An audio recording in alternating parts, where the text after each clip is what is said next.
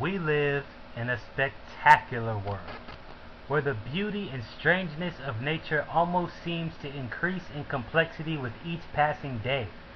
To know that there was life on this planet that existed, lived, ate, slept, fled for their lives, and died before humans were ever apes.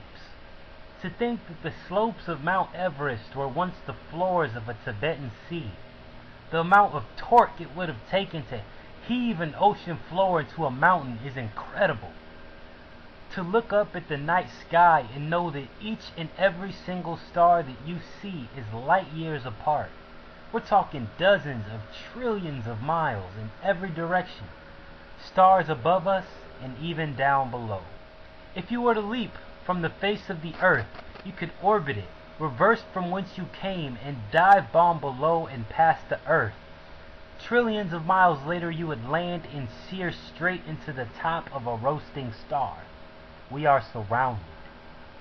Look up and ask yourself how it feels to be staring into the past. To know all of this is remarkable. But perhaps the one most mind-boggling oddity of all would probably be the sheer scale of all of this. There are things in this universe that are truly immense, such as Earth, where 7 billion people and an estimated 8.5 million species live out the entirety of their lives. That's 7 billion times 8.5 million, times the number of animals per species.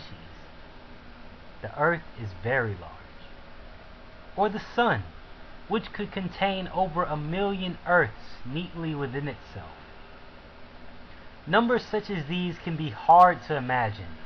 So how then can we understand the size of the largest star ever recorded, Canis Majoris, which could easily swallow 1 billion burning stars with room to spare?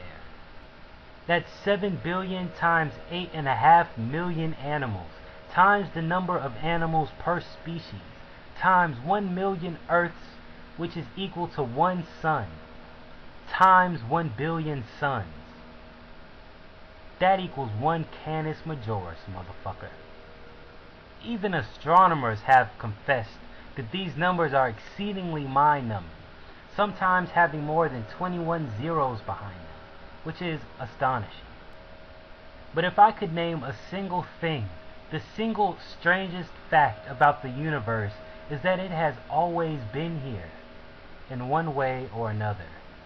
And whether you believe in the infinity of God or the universe, both are paradoxes of their own, and yet one of them must be true. Infinite and eternal, with no beginning, 1 billion books that shall remain forever unopened. So then what is eternity? Surely not a number. For every step we take towards comprehending it, it takes an equal amount of steps back.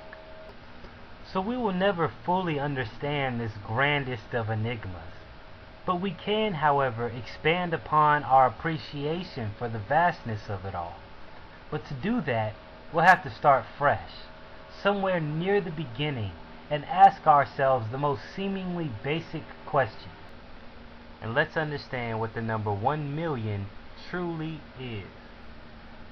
This is Doodelay here. If you got your mind blown by this video, why don't you go on ahead and leave a comment in the comment box and tell me what part did it. After that, go on ahead and share it. Blow your friend's mind too. Blow your friend's mind, motherfucker.